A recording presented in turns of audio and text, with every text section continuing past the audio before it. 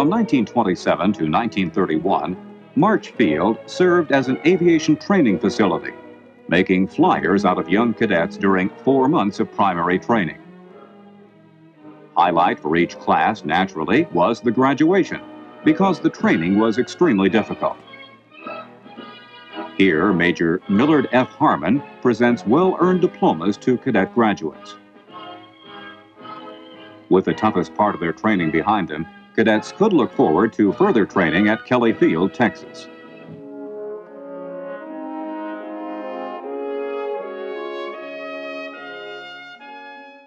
Perhaps the most famous incident to occur following reopening of the field in 1927 was the refueling of the Question Mark in January 1929. The Question Mark, a Fokker C-2A from March Field, took off from California's Van Nuys Airport and stayed aloft for nearly 1 week.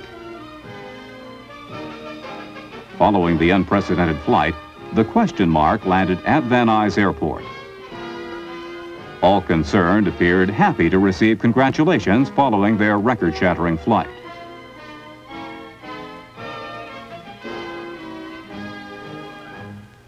The Question Mark crew included Sergeant Roy Ho, Lieutenant E.R. Quesada, Lieutenant Harry Halverson, Captain Ira Aker, and pilot Major Carl Toohey Spotts.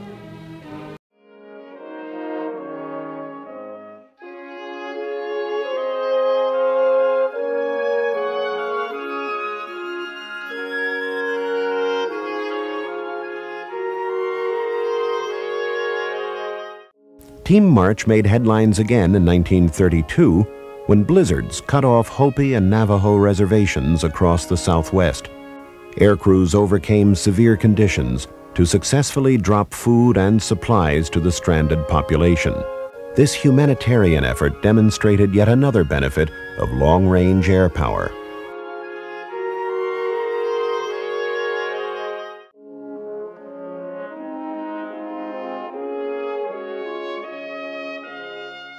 During 1932, March Field was visited by Governor Rolfe of California. At a wing review in his honor, the governor saw the Keystone bombers and smaller P-6 and P-12 pursuit aircraft on the flight line, witnessed the P-6 and P-12 taking off, then returning in a sweep over the field. Then in came some Keystone bomber crews for their impressive flyby. Here is Lieutenant Colonel H.H. Arnold with the governor, watching the remainder of the 1st Bomb Wing's Keystones as they swoop in low over March's flight line, perhaps signaling the end of an era, as single-wing B-10 bombers would join the Air Corps inventory that same year. Governor Rolfe expresses his appreciation to host Lieutenant Colonel Arnold.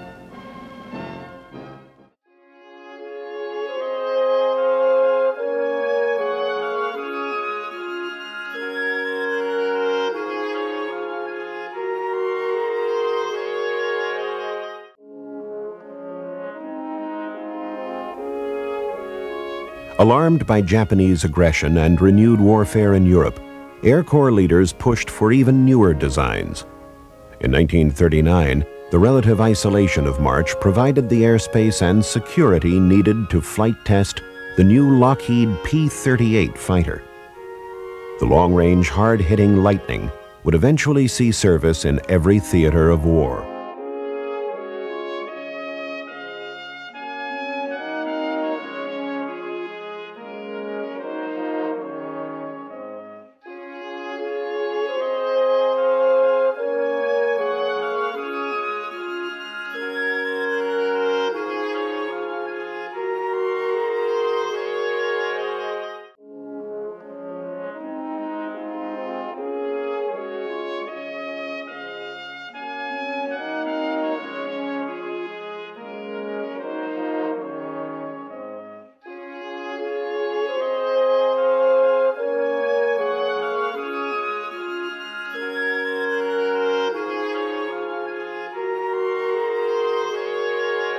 During 1944, 26 women Air Force Service pilots, WASPs, were assigned to March Field. They flew the AT-6 aircraft, towed aerial targets for gunnery practice, worked in the control tower, and even pumped gas.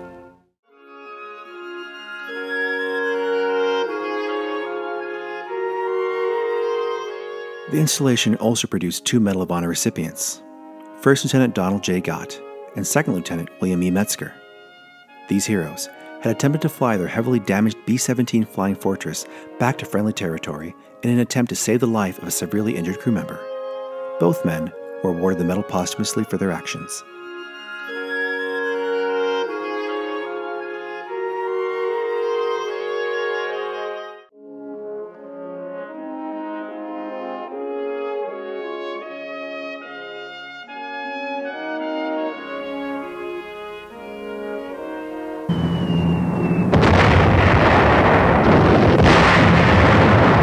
December 1941, war came to America. Staggered by initial defeats, the Allies regrouped. The vast industrial capacity of the United States shifted into high gear, and the bomber became the Air Corps' instrument of victory. In 1942, March was selected to train thousands of crewmen for the world's largest bomber force, first for B-24 Liberators, and later the B-29 Super Fortress.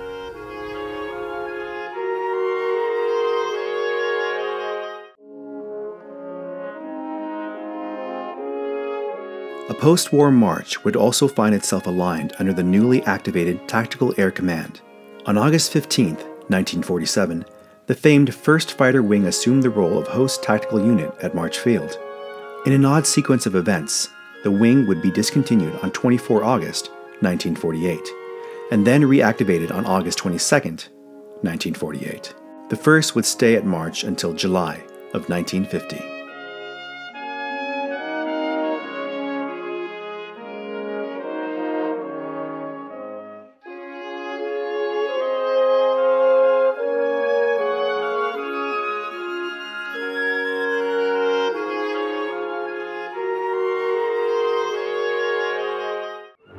The outbreak of war in Korea in 1950 offered another challenge for the 22nd Bomb Group, this time involving B-29 aircraft and crews from March Field. The B-29 was capable of 357 miles per hour speeds and had a range of 3,250 miles and could deliver 20,000 pounds of bombs on enemy targets. In July 1950, the 22nd Bomb Group deployed to Okinawa for combat duty and flew its first strike against enemy forces in North Korea just 9 days later. By the end of October 1950, all significant targets for heavy bombers had been destroyed, and the 22nd redeployed to March Field.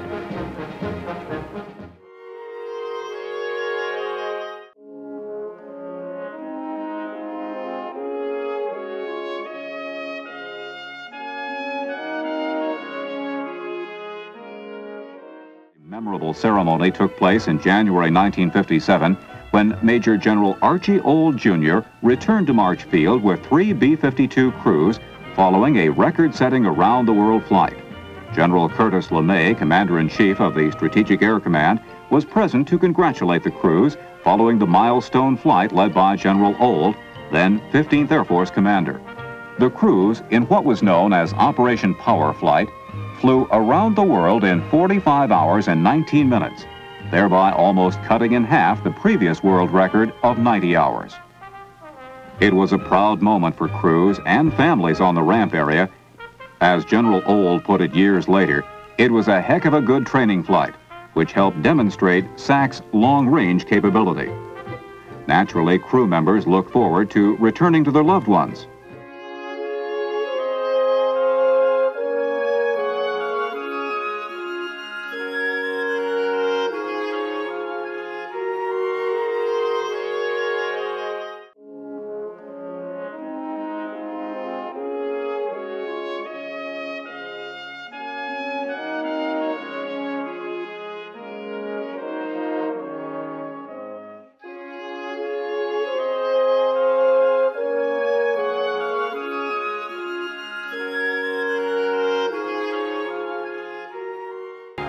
The first bombing raid by a wing Stratofortress was launched in November 1966.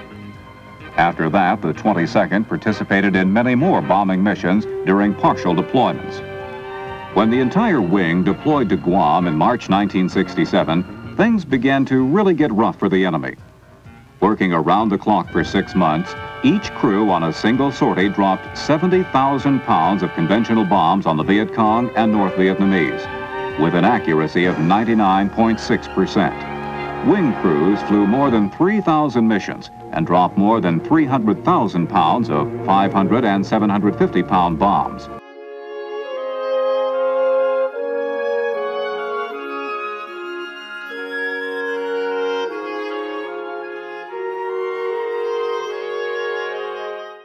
Crews from Marchfield would be called on many more times during the remainder of the Vietnam War. Yet no challenge was as great as that offered by the Linebacker II bombing operation over Hanoi, North Vietnam in December 1972.